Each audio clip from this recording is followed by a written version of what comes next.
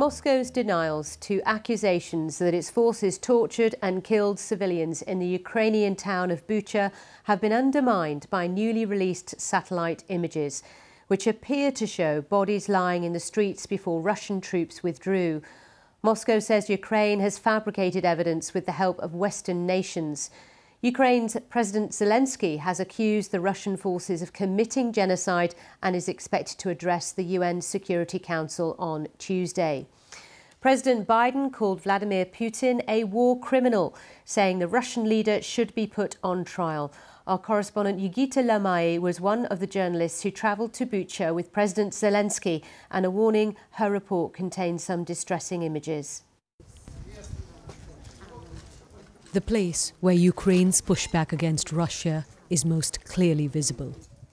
This street in the town of Bucha, just outside of Kyiv, lined with blown-up tanks and armoured vehicles.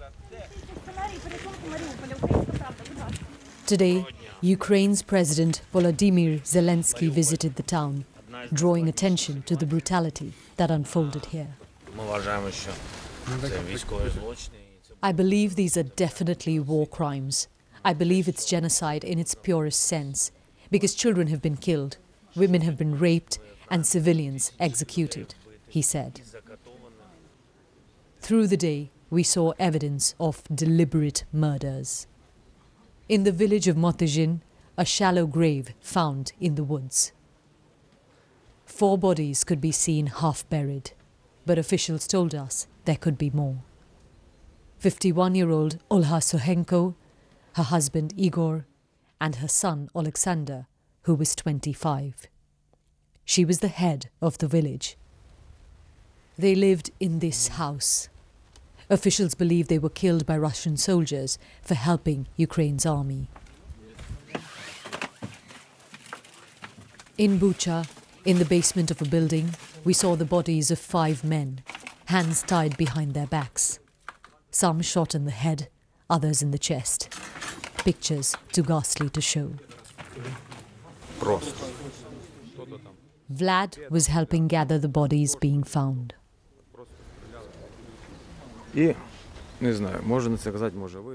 People have been shot in the head by Russian snipers. People on bicycles, people delivering potatoes. I can tell you so many stories, but I don't want to. I want to forget them. These men are still to be identified.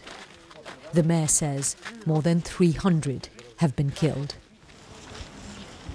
They're still discovering dead bodies here in Bucha, the horror of what unfolded coming to light now.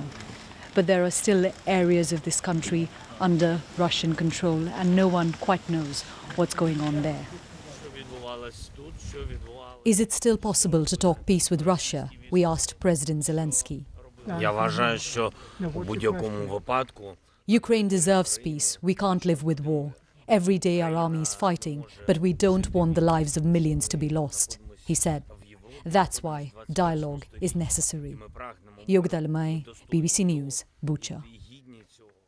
Well, making any allegation of war crimes against Russia stick in a court of law is an enormous challenge. Let's discuss this with Dr. Maria Varaki, who's co-director of the War Crimes Research Group.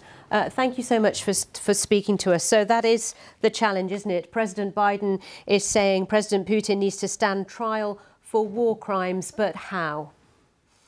Good morning. Yes, unfortunately, the horrific images, satellite and photographic images we have the last 3 days, coming from Ukraine, have shocked everyone.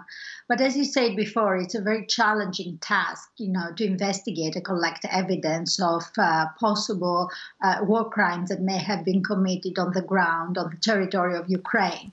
However, having said that, there is a coordinated effort and there is a political will to collect and preserve this evidence. It's not only the Ukrainians on the ground, there are other countries that have expressed their technical and financial support for the collection of evidence, together with the European Union and, of course, the International Criminal Court. But even with the collection of evidence, the case put together, independently and verified, the likelihood of seeing President Putin in an international court facing accusations, how likely is that?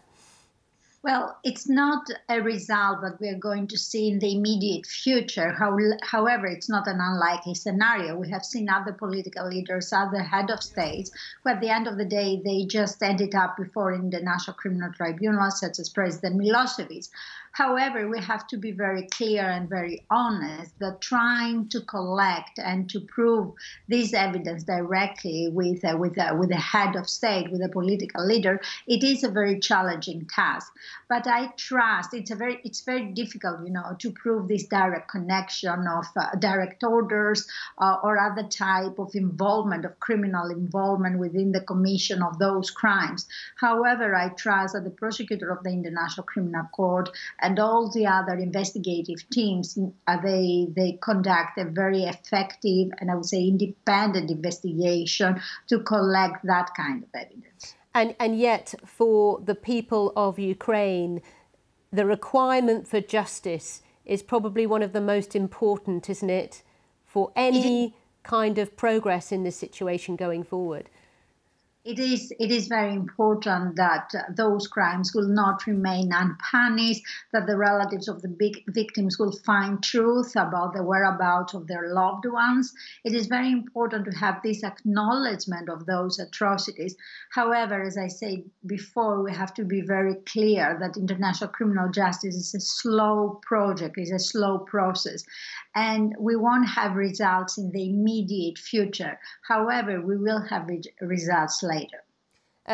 President Zelensky will be addressing the UN Security Council tomorrow. He's calling this genocide. He's been very clear for a long time that there has to be international action. There has to be justice with regards to what's happening.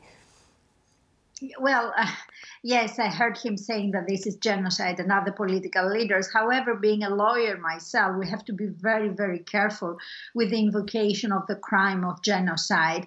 I understand the symbolic and emotional implications of invoking that this is a crime of genocide.